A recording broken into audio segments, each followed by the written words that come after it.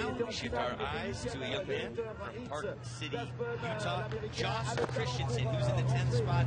He needs to get 73.33 or better making it into the 270 on to the top rail from Josh Christensen. Looking pretty solid, but not making contact with the down box. So judges want to see these guys making contact with all the features that they're trying to hit. Now you can see the visibility. These guys are struggling out here. They're pretty much operating by feeling, but Josh Christensen nailed that double cork 1260 and the switch double. So he's doing his job out here. Aside from that little stumble on the rail, he's making good work of the remainder of the course. So tough conditions, but props to Josh Christensen for the way that he just stomped that jump.